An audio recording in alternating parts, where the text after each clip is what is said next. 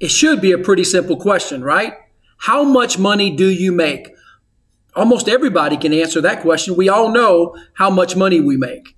However, if you're self-employed, how much money you think we make versus how much money the underwriter or the lender, the mortgage lender thinks you make may wind up being two different answers. So what happens a lot of times, especially in situations where you have a sole proprietor, I'm talking to a guy right now that is a truck driver.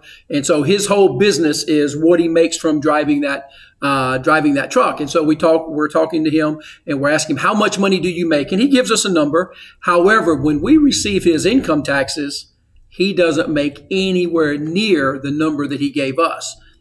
He does make that much money. When you look at the top line of the Schedule C, when it says how much money came into the business, he was correct. However, when you start taking into account fuel, mileage, all these different expenses, and a lot of times people even have employees. And so by the time you I'm going to just use a number, okay? You take $500,000 and you've got $400,000 worth of expenses.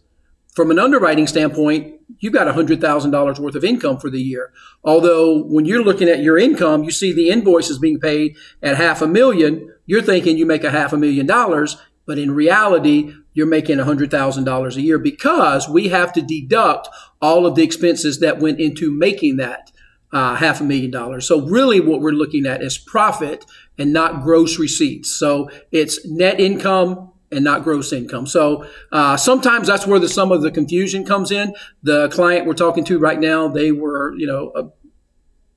disappointed in that they couldn't qualify for what they thought they were able to qualify for because of the way that the income was calculated. So especially if you're self-employed, before you start making commitments, before you start getting too excited, too involved in the home buying process, go ahead and get with the lender.